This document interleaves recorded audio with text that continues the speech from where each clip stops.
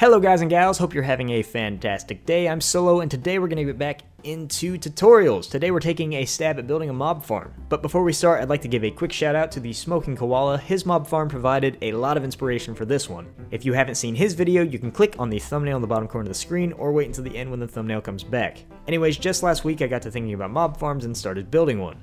I decided to search YouTube to see what other people had already done, and the closest design was the one by the Smoking Koala. I had the square and spawn pads very similar to his, but didn't want to continue with something that was the exact same, so it got me to thinking. His farm and many others are great, efficient, and fast, but they do use a lot of redstone along the outside, several dispensers, and that can all get a bit hectic and messy looking. I thought water flows down, why not take advantage, and here we are with the resource-friendly mob farm, or my solo bucket mob farm. All of your water comes from a central point at the top of your farm and gravity does the work. The water reaches each level long enough to push the mobs, and while you will need several blocks, you won't need too much redstone. You'll just need enough for a hopper clock, a delay timer also by the Smoking Koala, and an optional but recommended standby switch. Until we get to the top, you won't need any redstone, so I'll just show you how to build the layers and let you get to work. To start, you'll need a 23 by 23 square. Inside of that, you'll need 4 identical triangles pointing towards the center with the widest side reaching 15 blocks. Now you can build up a few more blocks on the shell. The second level center block can be removed on each side for water flow, and the third level, which I've used brown clay for, will be the level of your next spawn layer.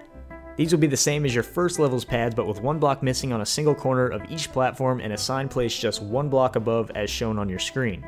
Water behaves strangely in Minecraft, so this keeps things in working order. You can do this on either side, alternate sides, it doesn't matter, and now would be a good time to break the block one spot over from the sign you just placed.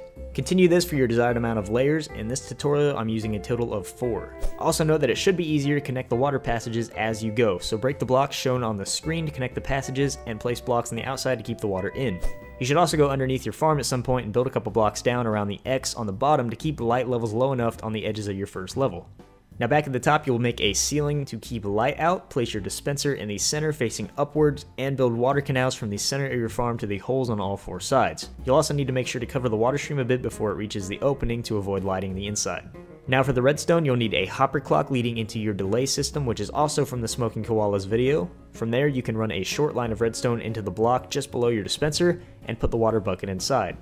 In this example, I have 22 items in the hopper clock. You can also install a switch directed to a hopper on the clock to pause its functionality, and a button running into the redstone line as a way to indefinitely fill the farm with water when you have it paused. This will cover all the pads with water and keep mobs from spawning and lagging at your world if you're trying to do something.